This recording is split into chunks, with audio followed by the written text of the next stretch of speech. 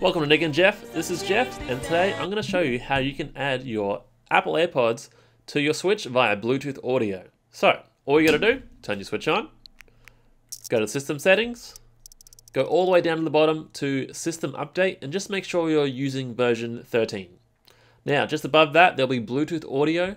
Go to Add a Device, and all you got to do is grab your AirPods, open them up. There'll be a button on the back or the front, depending on the model of your AirPods. And just hold the button down for a few seconds to enter Bluetooth pairing mode.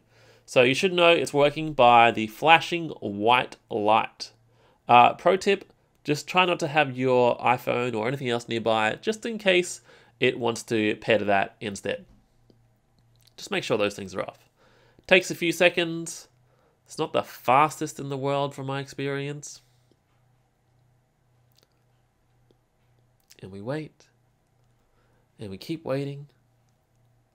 It might be faster for you. But anyway, it's found my AirPods finally. Select those, just wait a few more seconds. And now you'll see in the top right corner, top left hand corner, my AirPods are ready to go. Put them in.